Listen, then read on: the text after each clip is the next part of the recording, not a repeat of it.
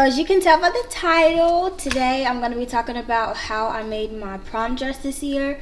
And actually I went to 2 proms. There's 2 parts to this. This is the second part.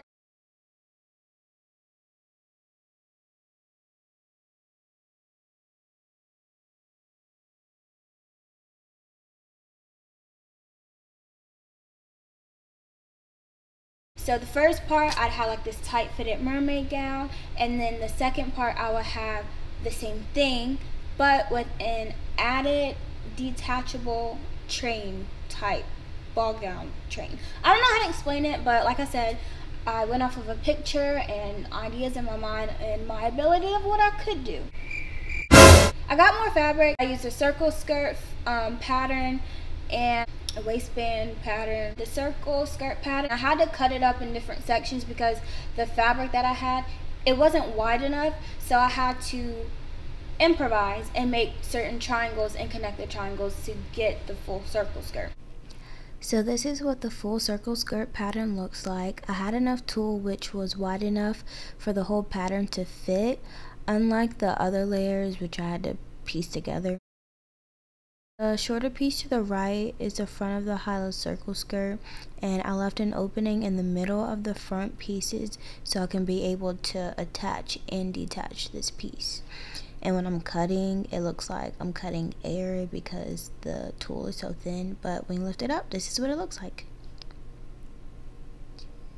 So basically, once you cut everything out and have everything like planned, you're good to go. You just gotta pin it and sew, and then everything should go smoothly. So I did that, and then I attached the clips onto the mermaid part and then the detachable part so that I can just wrap it around, hook it in, and be good. And that's what I did. I don't think I have footage of me connecting the band, like the waistband, to the circle skirt, but I think I do show you that that's what I do. So yeah, that's how you attach the waistband so that when I sew it, it's gonna look like that.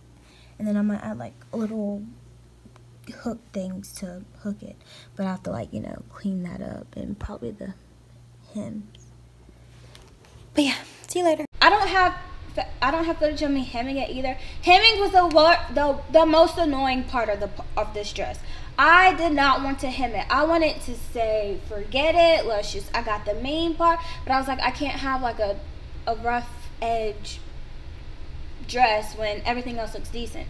So that's what I did for the detachable part. Yeah, like I said, I'll include some videos, and the videos are down below that I used to make this dress. And just let me know what you think down below in the comment section, and give this video a thumbs up if you liked it, and subscribe to my channel if you haven't already.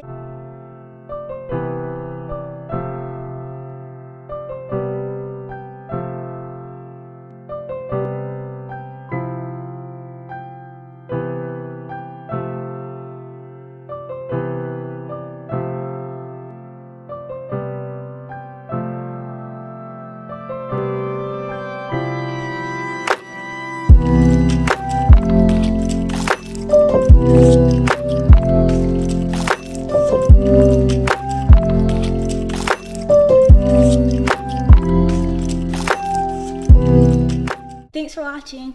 Bye!